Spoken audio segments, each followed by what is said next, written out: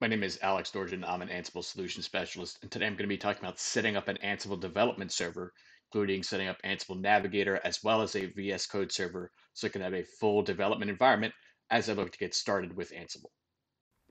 So why did I mention Ansible Navigator and not just using the Ansible Playbook command line tool? So for me, I specifically want to leverage execution environments. This means everything that I'm developing can be portable, so I can move that execution environment between the development environments I'm leveraging today, as well as the production environments tomorrow that I'm leveraging inside the automation platform. It also means I already have everything baked into that execution environment. So I've already got the Ansible core version that I want to leverage, whether that's 2.12, 2.13, or 2.14. It also has the desired collections that I need, so I can leverage Ansible Builder, which I've talked about in another video. And then I can also have all the necessary Python dependencies and bind up dependencies already included in that execution environment. So I don't have to worry about updating Python in the actual system itself or trying to set up Python virtual environments. I can just leverage that execution environment to maintain everything that I need. So I don't need to set up a lot on that virtual machine. I can just set up podman or Docker, then pip, and then Ansible Navigator itself. I'm also going to do some additional work in this walkthrough to set up a VS Code server on that server so I can have everything self-contained on a single virtual machine.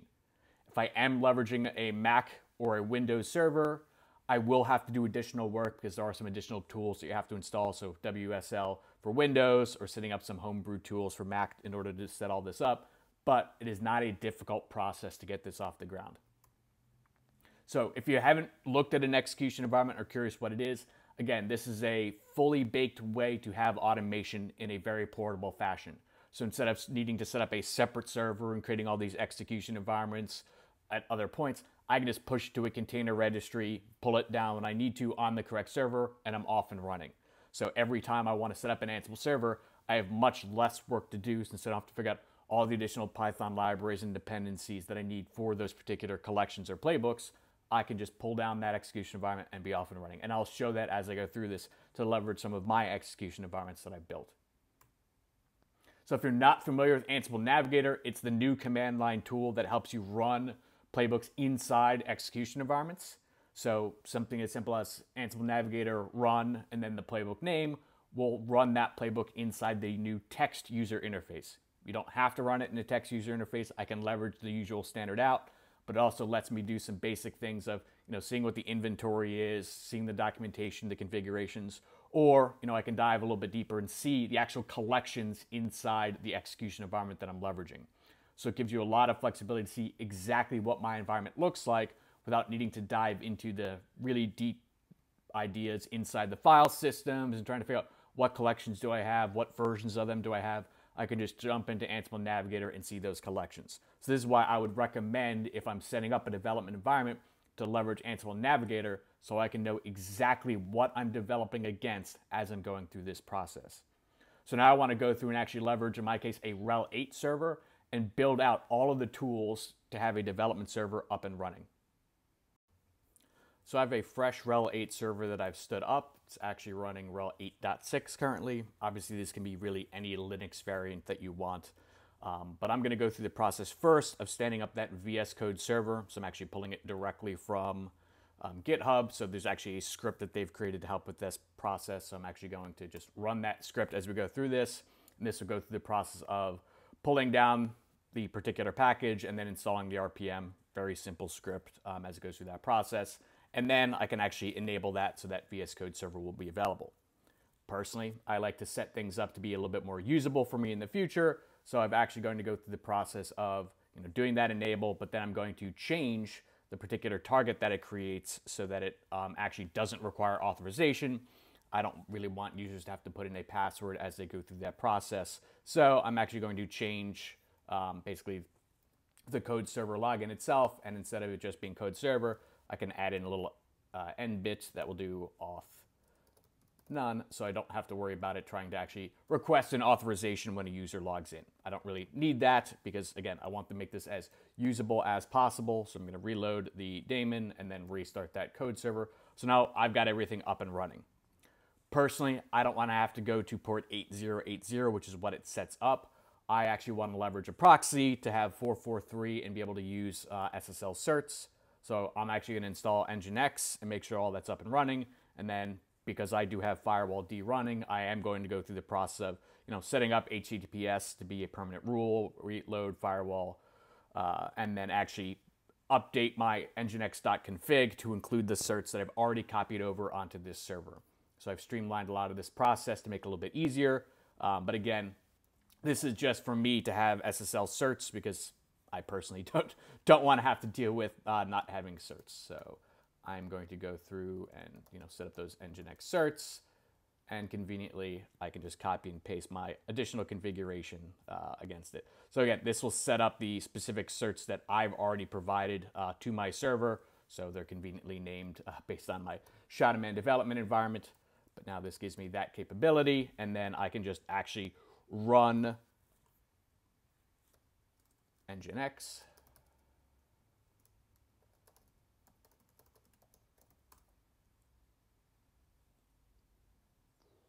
Oh, helps if I actually spell it correctly. And now I'm off and running. So nginx is actually running on this server, and it will be pointing to my particular environment. I do want to start getting podman set up because that will also be kind of a key aspect for what I'm doing. So as this is going on, I'm going to install podman, and then there are some things that you may run into with podman if you're not used to leveraging rootless containers. If you don't have your user IDs set up properly, you may run into an issue where it says, this namespace doesn't have authorization as you try to pull in containers. I personally found this out myself. I admit I did not know about it. Dug deep into it, and I'll include in the description at the bottom kind of what that rootless container ID is and how you can verify the two particular files that I'll update.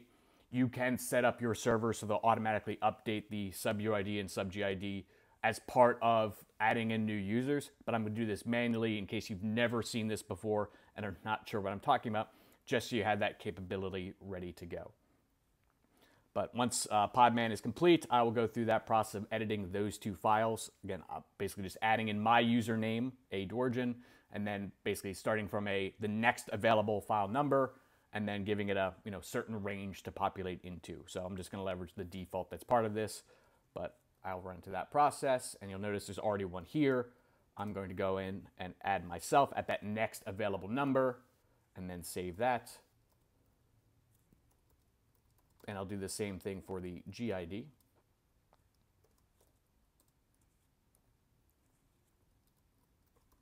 And then it does require you to basically run podman system migrate to make sure that is actually in effect. So now I've got podman set up appropriately for me to be able to do everything I want as my particular user. Now I'm actually going to install pip3 if I haven't already. Conveniently, this server does have it installed, so we'll just say that it's already there. And then I will leverage pip to actually go through the process of setting up ansible-navigator through the Python packages. I'm leveraging Python to install it rather than leveraging the RPM. So Red Hat does provide RPMs if you have the Ansible Automation Platform subscription.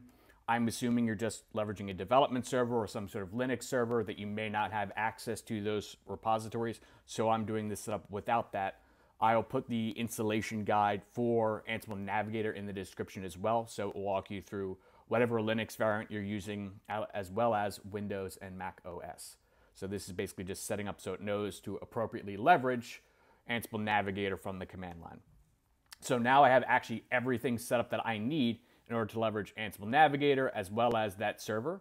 So I can actually go in and I will jump in from here. So I'll go to ansible.shadowman.dev, and you'll notice it will now pull up that code server, and I'm off and running. So I have a code server available to me, and I can also install the Ansible extension that I talk about quite a bit. So I can just search for Ansible, and here's that Ansible extension. I do already have, a set of settings that I like to use, so I'm just going to copy and paste that into the settings. Personally, I like the dark themes just because it makes things easier. So I'm just going to copy and paste, and you'll notice it switches over to the dark theme. But now I'll have Ansible stood up and ready to go. From the extension standpoint, you can leverage pre-releases if you want. That's all up to you.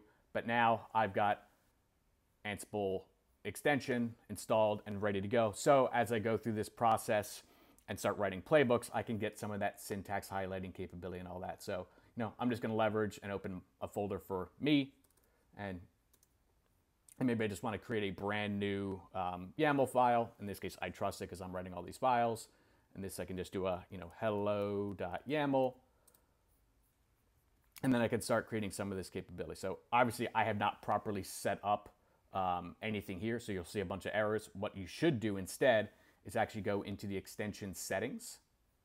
So extension settings, and this is where I can set up Ansible to use all those individual pieces that I want. So I want to use fully qualified collection names. I actually want to use execution environment images. So I actually have one called controller. That's a lot smaller, so I'll leverage that one instead. And then this is where you can set the pull policy and all those different pieces. But conveniently, I haven't logged in, so I can actually do this directly from the terminal. Personally, you can leverage bash. You have all kinds of options as you do this, so just let you know as you do that. But I can do a podman login tower ph.shadowman.dev, and I do have my username already set up in this case on my container registry. So now if I try to pull, it actually would have the access to pull from this particular server. So I've got a very basic hello world type playbook, and I'll paste that in here.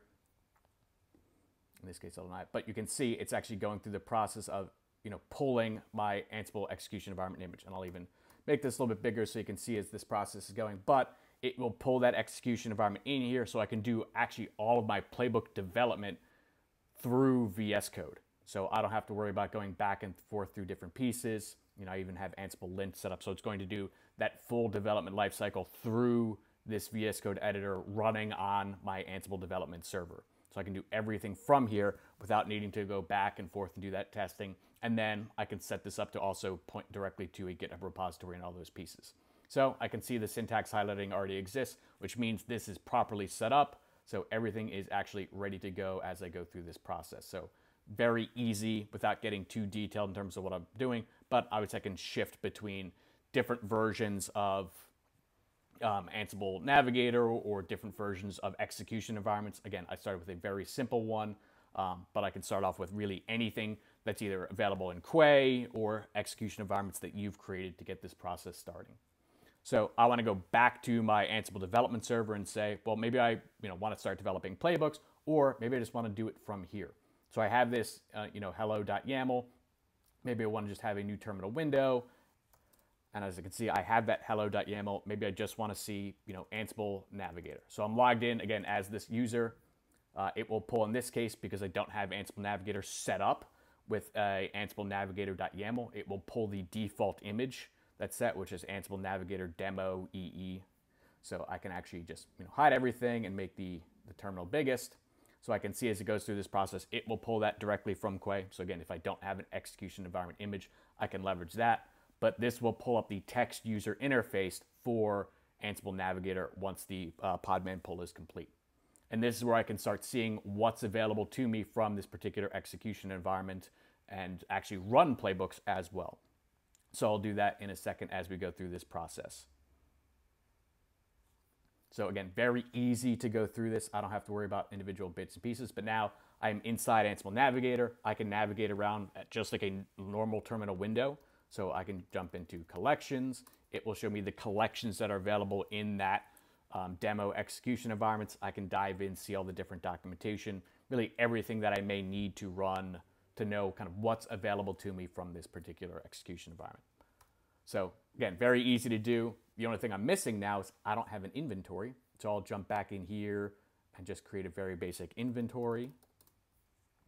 And I'm just going to run on this particular server, just doing connection local. So as you can see, very simple, not trying to get too complicated with this, but that's all set up, and I can jump back into my terminal window. Actually, I don't need all of these. So I can just jump back in here, and now maybe I don't want to jump into and see what's going on. I actually just want to run a playbook directly from the terminal. I don't want to actually dive into the depths of Ansible Navigator and that text user interface. So I can just do Ansible Navigator run that hello playbook, and I want to pass in my inventory. So this will open up in that text user interface and run the playbook. So again, this gives me the option to dive in, so I can hit 0 and see what's going on in the playbook. In this case, I had 2 tasks, gather facts, which is by default, and then debug, because that's what I had for hello. So I can jump in and hit 0 and see what gather facts gathered. I can hit escape and then hit 1, and then it gives me all the information for the actual debug command, which in my case was just printing out hello. So I can go back, and again, if I'd rather run this in a normal standard out mode, I can either change the ansible-navigator.yaml, or I can just add in standard out mode. So this will actually run in standard out mode, which means you'll get your usual output that you're used to if you've ever run Ansible playbook from the command line. So exactly what you'd expect from that side. So very simple, very straightforward.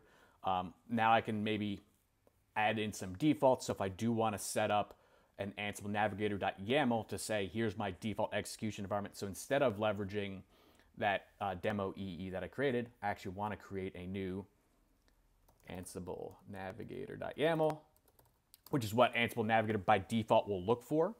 So I can paste in there a just very basic file that will say, here's what my settings are as I go through this process. So it doesn't need to be complicated. I can just set here, as you can see, Ansible Navigator. In this case, I want my execution environment. Again, in the description, it will have all of the information that I can place into the ansible-navigator.yaml. This makes it very simple, so I can say, all right, here's the image that I want to leverage. I can set podman versus Docker. I can set where do I pull into if I actually run all these different pieces. So it gives you a little bit more flexibility to set up your environment. So anytime I run a playbook or jump into Ansible Navigator, I can jump into exactly where I want. So if you notice, this is now set as my image, which now if I actually run Ansible Navigator and just log in basically, you'll notice I get something actually very different than what I had before. So A, it's going to pull in that execution environment if it doesn't exist, but when I go into collections, now it'll actually pull in that execution environment rather than the one that I had, which was that demo execution environment. So again, this gives you a lot of capability as I'm looking into really doing everything from, in this case, a web browser. I don't have to SSH into any hosts. I can do this all directly from here because I set this up as myself. So when I did that systemctl enable, I set it up as me. So now when I jump into the terminal, it auto logs in as me. I've got root level privileges that I can escalate to. So I've got full capability to do this.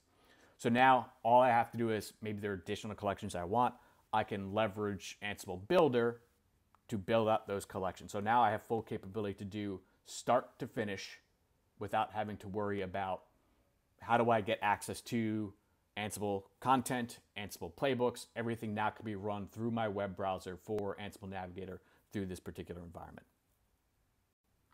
So now that I've seen the ability to stand up a server from scratch all the way through creating a VS Code server, you can or cannot do that, that's up to you. But then you can also leverage any sort of command line to stand up Podman or Docker, and then make sure everything's pulled down with Ansible Navigator to run. So it does not have to be incredibly complicated to get this off and running.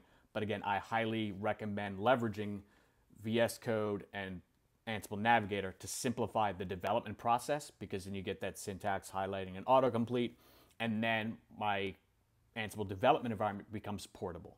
So where can you go next? You can check out a blog that walks through what is Ansible Navigator, as well as the documentation. That documentation will tell you how to install Ansible Navigator, whether it's Linux, Windows, Mac. I've got that blog that walks through why can't rootless Podman pull my image. Again, I ran into this, so that's why I had to edit that sub-UID and sub-GID file in order to give me access. And then also I've got the link for that VS Code server in GitHub. So personally, I have mine generally running on my laptop, but this could help you set up a development server for multiple users to have access to it. So this, again, extends out that capability for users to do exactly what they need. So I hope you appreciate the time to learn a little bit more about how I can stand up an Ansible server. Please take the time to start getting comfortable with Ansible. Honestly, the easiest way to do it is get hands-on time and start building out that capability. Thank you.